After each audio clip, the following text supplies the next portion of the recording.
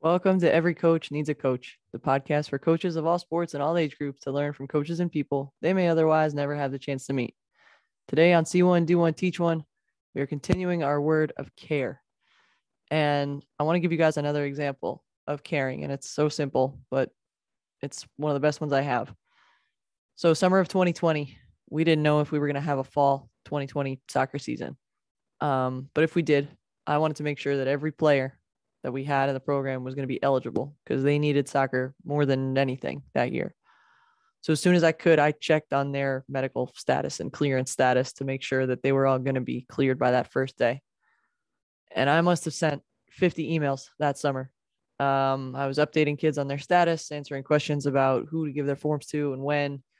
And through those efforts and the efforts of their kids and the efforts of the parents, every kid was cleared by when they needed to be. And when we got that first day, everybody was eligible and no one had to sit out the first day. So the summer of 2021 was similar. It was a little less chaotic, but I was just as persistent with the emails and sending out individual ones this time to ensure that every player would be cleared when tryouts started. And through the efforts of the kids and their parents, again, every player was cleared that first day. So as a coach, we take on a lot of responsibilities.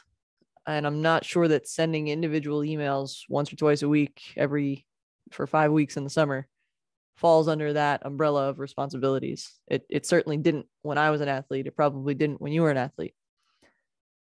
So my motive behind sending those emails was to answer the question, if a coach really cared about their players and their capacity to participate on that first day, what would they do to ensure every player could participate and was eligible on that first day?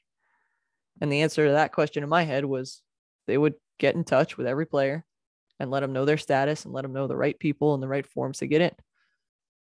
So that's why I sent those emails. I didn't do it for any other reason. And I let the kids know in those emails. I told them, guys, I want you to be cleared so we can get the best look at you during tryouts. And I want you to be eligible to play. And that was the question in my head. What would a coach who cares about this do? I use it in healthcare too, right? I'm a physical therapist. What would a physical therapist who cares about their patients do, right? I have to call other providers. I have to call and check on patients, either later that day or the next day. I call 6 months later after I haven't seen somebody just to say, hey, like everything's still good. How's the knee? How's the back? How are the grandkids? Whatever it is. Answer that question. What would a coach who cares do? And then whatever your answer is, go do it. And it takes some courage sometimes to do that. And that's something I think we can all work on. Like we talked about yesterday, right? From caring comes courage. Have the courage to act and actually care about your kids. I appreciate you. Thank you for spending some time with me today. Keep getting better every day.